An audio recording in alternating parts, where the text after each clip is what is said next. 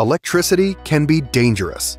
While electricity has long been recognized as a serious occupational hazard, what makes electricity even more dangerous is that employees do not understand all the potential electrical hazards that may be present in their work environments.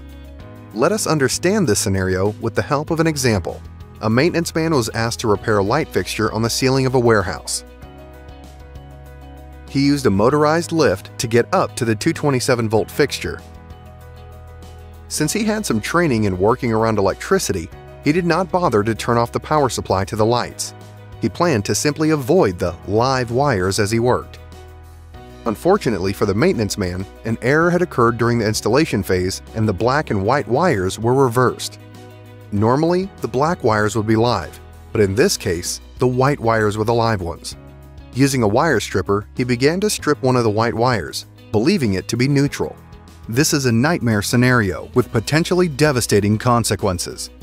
The electric current could pass from the live wire to the stripper, then through the man's hand and body to the ground. This could not only lead to life-threatening burns, but could also be fatal. This example demonstrates that there is a risk of electrical shock and electrocution while working with tools and equipment around sources of electricity. Employees can protect themselves and their coworkers by remembering to always de-energize electrical circuits before work operations begin.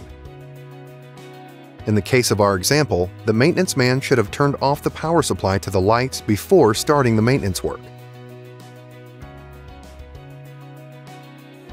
Moreover, the de-energized electrical components should be locked out or tagged to prevent accidental re-energizing of circuits during servicing or maintenance operations.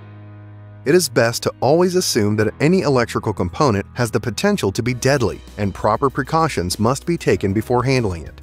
While anyone can be exposed to electrical hazards at home or at work, the risk is greater for workers, as work sites are cluttered with tools and materials and exposed to open weather conditions.